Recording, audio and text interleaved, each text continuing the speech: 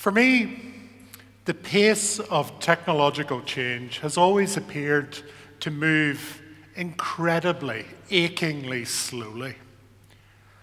As I grew up in Northern Ireland, I wanted to live in the future, not live in the past. And that's a feeling that just hasn't quit. Now, I get some perspective on life from my daughter. Indeed, only a week ago, she arrived into the room and said, "Dad, I've just seen the craziest thing." I said, "What?" Said, there's a TV channel, and on that TV channel, they show videos from YouTube. Their music channel, and there's lots of adverts, and you can't skip things or move around. And the craziest thing about it is you have to pay for it. And I said, what is this thing? And she said, "It's called MTV, and it is bananas." And it's those kind of conversations that bring perspective on the speed at which novelty becomes defunct, the pace at which new ideas and new technologies will enter the home. And so what I wanted to talk about today was more a ramble through 20 years of a personal reflection on technology. As I look back to me as a teenager, I began to get excited about things. I began to get excited about the relationships between people and technology. I began to get interested in scientific discovery and how ideas emerged from scientists and engineers and from laboratories and entered the home. And that set me out on a path of discovery within innovation. Now, whilst I was studying science and a bunch of other stuff, I got a job carrying the bag of a man called Professor Ernest Shannon. Now, Ernie, as he became to me, was a great friend, great mentor. He was a man from Ballysillan in North Belfast, and he'd been at the helm of British Gas. He had looked after the Royal Academy of Engineering. He had inadvertently created the UK's first mobile phone network because he wanted the ability for engineers to talk to one another whilst they were on the job and solve problems together. And his job was to set up the first science park in Northern Ireland and to create an environment in which people could develop new things from science and technology and engineering. And he had a passion about a great many things, about the potentials of nanotechnologies and biomedical sciences, genetic engineering, how different materials might influence different types of industry. And you can see echoes from his work all around us in public policy, in the environment, in the streets that we walk down, in the job advertisements that we will see every day. That has its origins within work that was completed 20 years ago. Now, he taught me a couple of things. First was that innovation is all about people, and it's very, very little to do with technology. Indeed, it's people that make change in society. It's not technology. Technology is a tool that people use to get there. And he also highlighted that there was a great interdependency between those people, between the scientists, the engineers, the policymakers. And he put those people together on a process of what he called technology foresight to develop better public policy in Northern Ireland. And again, that has echoes throughout our society today. Now, whilst I was carrying Ernie's bag, I was also completing an MBA at Queen's University. And I was much more interested in the tech stuff than the business stuff. And I really struggled with my MBA thesis. And so I decided, well, what I'll do is I'll go out and I'll speak to the chief executives of Northern Ireland's companies, the top 100 companies, about their attitudes and interests in science and engineering. So that's what I did. And it started with this quotation, the idea that, in the future, there won't be technology industries and non-technology industries. Actually, everything will be enabled by technology. And so the first company I went to see, it's one of Northern Ireland's largest companies, didn't own a computer. Not a single one. This was the height of the dot-com bubble only 20 years ago. But yet there was an interest, there was a shared interest in the potential that science and technology, and particularly the internet, might bring. And through that process, we were discovering that actually innovation's not something you can do on your own, and it's not something you can do to somebody else, but rather it's something that we do together. And we create new ideas, and we have those insights with one another, in the dialogue with one another. Now, I was getting very excited about technology, I was getting very excited about the internet, and I know a bunch of other people were, and so I put a conference together. So I organized Northern Ireland's first innovation conference. And I thought, God forbid anybody would have to come to a conference and listen to me, so I emailed a whole bunch of other people and asked them if they'd like to come. And the author, Douglas Adams, said yes. So he arrived in the international airport and burst through security and said, I've just been to California and it was amazing. And I said, why?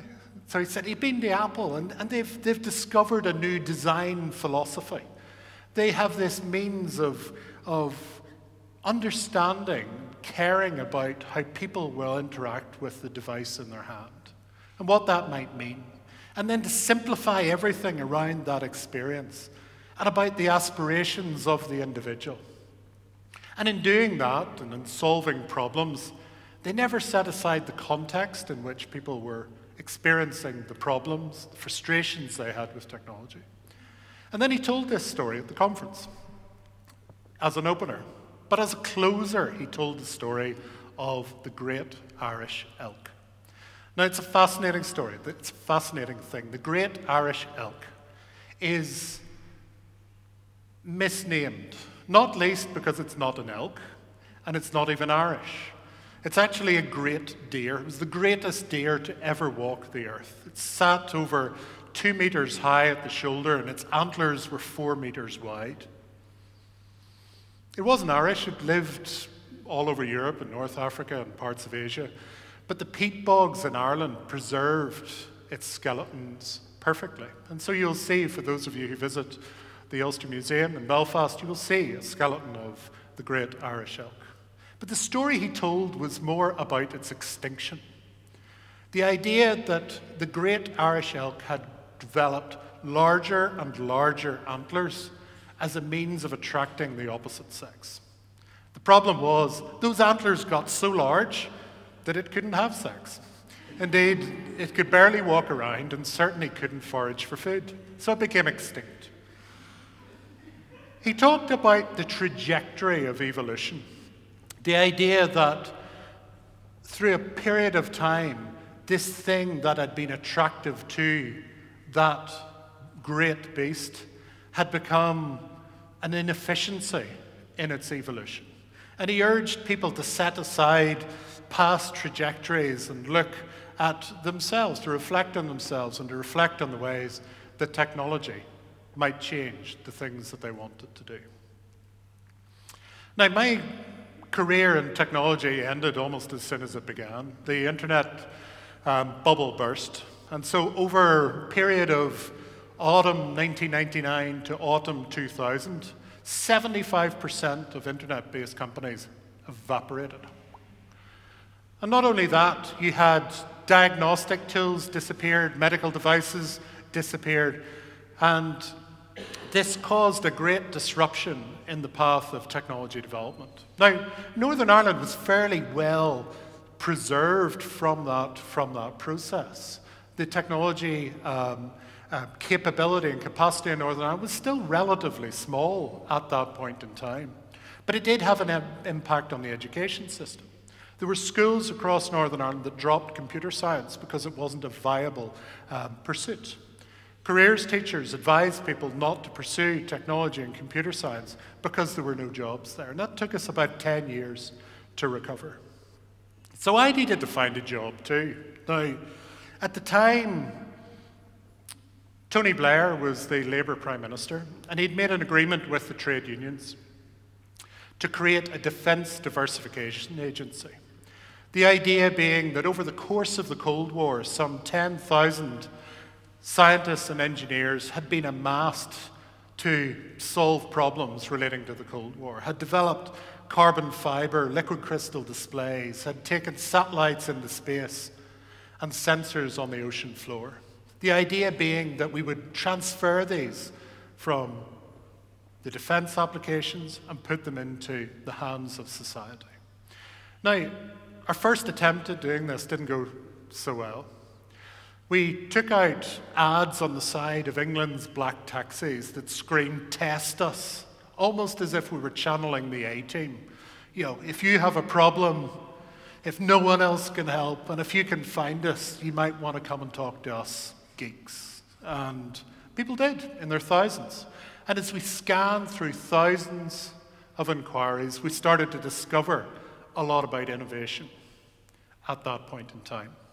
What we were discovering was not only is innovation not something that people could do on their own terribly well, but we were discovering that those technologies that were in a rush out into the marketplace tended to fail. What we were finding was that those technologies and the science that was being conducted that could help people in their daily lives, that provided better clinical outcomes, better creative outputs, those technologies that were finding a role in society were the ones that succeeded. The third thing we learned, though, was there was a great dependency on the universities, on the research clusters, the individual academics upon which these ideas were being developed. And we began to see a change in the role of the university within society. Now, I came back to Northern Ireland. I took a job as a Director of Innovation, first Director of Innovation at Ulster University, and also took a seat on the board of Invest Northern Ireland, the economic development agency. And being the geek in the room, any opportunities that washed through Northern Ireland tended to stick to me. Now, at that time, there was great vibrancy in these halls. We had a First and Deputy First Minister who got on together, who travelled the world together, that told the Northern Ireland story remarkably well. And as a result of that, people wanted to come here. And those people who came here, we met, we talked about how they might find a space within society. And one of the first people I met was Chief Executive of a large technology company that now employs several thousand people just down the road. And they said, "We really like you people because you get The Simpsons." And I said, "Well, what do you mean?" He said, "Well, you know, you understand the subtleties. You know, and if we're going to build technologies together, then we need to be able to communicate effectively." We went on to talk about research, and I realized in the conversation that we were having a conversation about research as a means of talking about something else. When I talked about research capacity, specificity and output, what they were hearing was that there was a mass of skills that was fit for purpose and was very productive. And it was only much, much later that I recognized that this global war for technology skills had begun. Now, a few years later, I stood down from the board of Invest Northern Ireland, and a thought had been stewing, had been bothering me for some time. It was in relation to Brexit, and I'm sorry for being the person that brought that up. But I felt that Northern Ireland was a much more fragile place than our presentation out to the world. There were problems there that I felt an exit from Europe could destabilize. And not just in business or in the education system, but in society at large. You know, there was potential for a deep regional recession and ultimately the potential for civil unrest. And so I wrote this article, and a few days later, somebody picked up the phone and said, you know, we're trying to keep Northern Ireland in Europe, and we wondered if you could help. So I did. I turned up. They didn't ask me to do the thing I was going to do, which is why I went along in the first place, but they gave me a T-shirt, and they sent me out to the market towns across Northern Ireland. Now, once a researcher, always a researcher. So I standardized my question set. I interviewed 200 people, and I wanted to find out what people thought about all of this. Of the 200 people I spoke to, 136 of them wanted to leave the EU, and I really wanted to find out why. First person I spoke to we ended up talking about science. It was nanotechnology on the day. And he said, you know, I've great interest in science. I said, great. And he said, you know, and as we know, he knows, science fiction becomes science fact.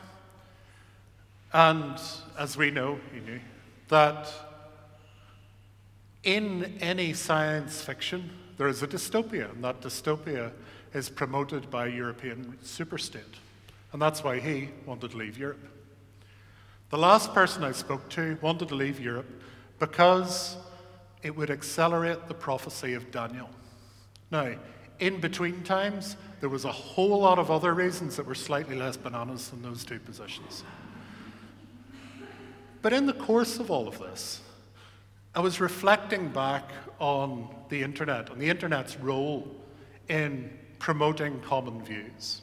And I reflected on a manifesto that had been written some years previous by Jaron Lanier, who had said in his manifesto, "You're not a gadget." You know, there's a great danger in the thing that we're doing on the internet at the moment. We're designing social media platforms that are ironing out diversity of thought. We're designing things for the things in the middle, and in doing that, we're eliminating digital humanism. And so people are aggregating around common causes that don't actually fit their means at all. And those ideas and the voices of experts and individual views get ironed out completely. Now, in the midst of this chaos, I was doing the day job. Day job, part of which is trying to find people to back the ideas and ambitions of scientists, of our graduates, and the people we work with every day. One such phone call happened 2 years ago this month. And in that phone call, I was trying to pitch an idea. The venture capitalist at the other end of the call said, actually, yeah, I really like this idea. I think it has mass appeal. They were proven to be correct. But actually, we don't want to pay the university for it, and you know, we just might as well go off and do this ourselves. I complained about this, and they said, what are you going to do, start your own venture capital firm? So we did.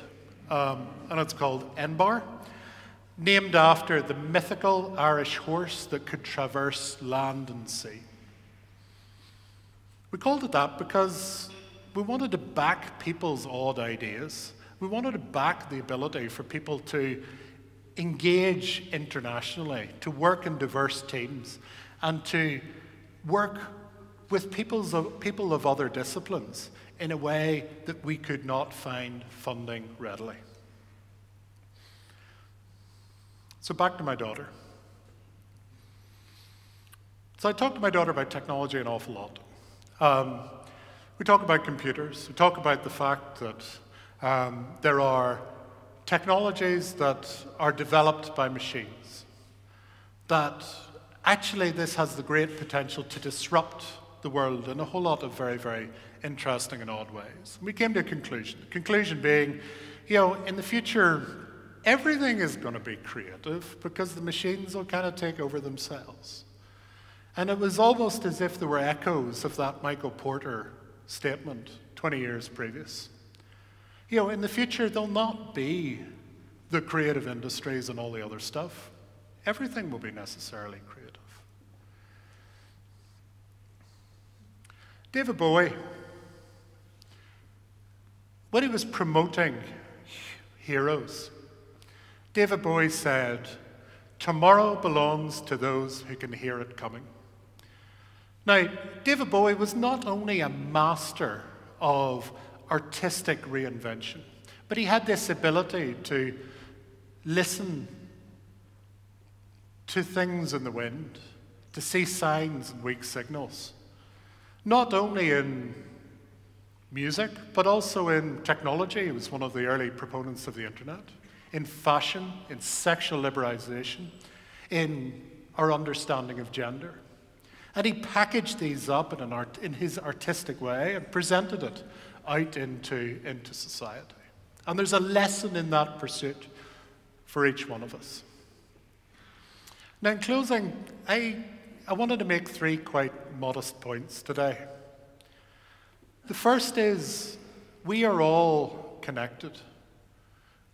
And that creates an interdependency between us. And we've got to recognize that. And we have a responsibility as a result of the community that we are creating, both out in society and online. Second is, in the way that we design and develop technologies, those have an impact on people's lives in good ways and in bad ways. And we've got to recognize our responsibilities. The final point, throughout history, our progress, the enlightenment that we have had, have come about through not only our ingenuity, but our creativity and our humanity. And we who are developing technologies, who are engaged in research, have a responsibility to ensure that we do not design out the things that make us special. Thank you.